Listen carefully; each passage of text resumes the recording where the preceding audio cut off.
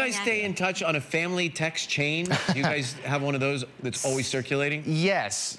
Typically, Mom uses them to send articles that none of us read. Yes, I know. I pay attention. God, I don't know. I don't really pay attention. What not to say at a job interview. Ways to feel super confident on a job interview.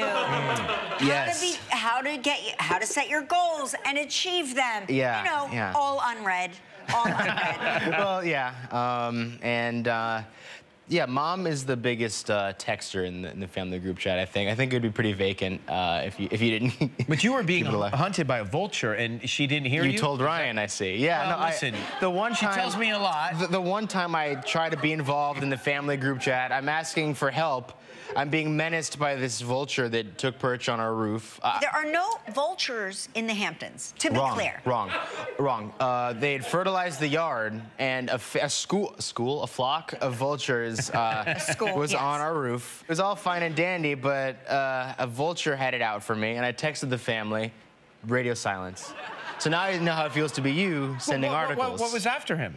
It was a vulture. It was a turkey vulture. He sends me a video. He goes, I'm being attacked by vultures. They're flying 300 feet in the sky, and they're clearly crows. So I don't know what to tell him. I'm like, I have to tell you, you're not in danger. To your defense, I was chased by a stingray out there. You were? Just this summer, and I told her about it, and she didn't care either. I didn't know they had stingrays out there. That's crazy. Didn't either. It was the first one I'd seen. I'm sure it was not a stingray. It looked like a crow? It was a horseshoe crab, and you don't know what you're talking about, and that was a crow. See, she doesn't hear me either when it comes to life-threatening Non-believer. No life-threatening experiences happening.